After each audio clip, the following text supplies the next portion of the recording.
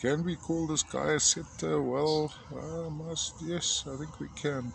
These are so difficult to describe from a crystallographic point of view. This is from the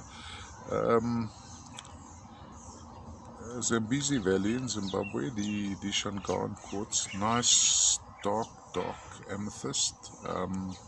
Touches of smoky in it too. I see some definite V formation in there. I'm going to tilt it over. Let's see if we can get the light reflecting away from there.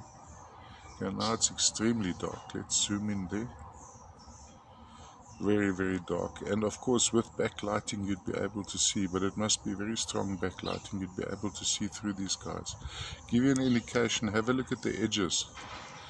You've got little shots of hematite, so telltale to this locality. Look at that reflection inside the main crystal. It's all happening in there. It's just extremely, extremely dark, smoky amethyst. Shangaan quartz can be displayed all the way around. Just go. Definitely not black. In some of the pictures it appears black. It's a dark purple. Usually when I zoom into the picture it overexposes. It's not doing that today. I wonder why.